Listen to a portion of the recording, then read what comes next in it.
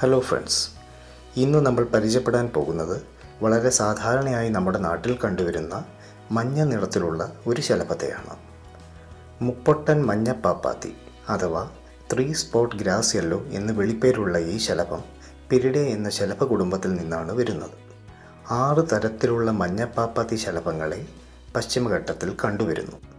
മഞ്ഞപ്പാപ്പാത്തി ശലഭങ്ങളുടെ ചിറകിൻ്റെ ആകൃതിയിലും അവയിലുള്ള ചെറിയ കറുത്ത കുത്തുകളുടെ അടിസ്ഥാനത്തിലുമാണ് ഇവയെ തരംതിരിക്കുന്നത്. ആദ്യമായി മുപ്പൊട്ടൻ മഞ്ഞപ്പാപ്പാത്തിയെ എങ്ങനെ തിരിച്ചറിയാമെന്ന് നോക്കാം.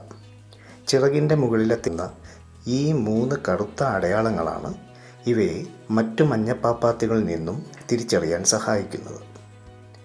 മറ്റ് മഞ്ഞപ്പാപ്പാത്തികളെ എങ്ങനെ തിരിച്ചറിയാമെന്നുള്ളത് ഞങ്ങളുടെ വരും കാലങ്ങളിലുള്ള വീഡിയോസിൽ വിശദീകരിക്കുന്നതാണ്.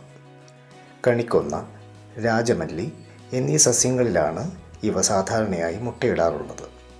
30 മുതൽ 50 എണ്ണത്തോളം വരുന്ന കൂട്ടമായാണ് ഇവ മുട്ടയിടാറ്.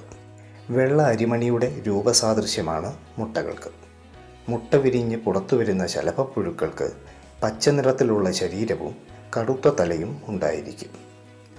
ചെടിയുടെ ഇലകൾ കഴിച്ച് ശരീരം വളർന്നതിന് ശേഷം അതേ ചെടിയുടെ കമ്പുകൾ തന്നെയാണ് ശലഭപ്പുഴുക്കൾ പ്യൂപ്പയാകാൻ ഉപയോഗിക്കുന്നത്. 4-5 ദിവസം കൊണ്ട് ശലഭം പ്യൂപ്പയിൽ നിന്നും പുറത്തു വരും.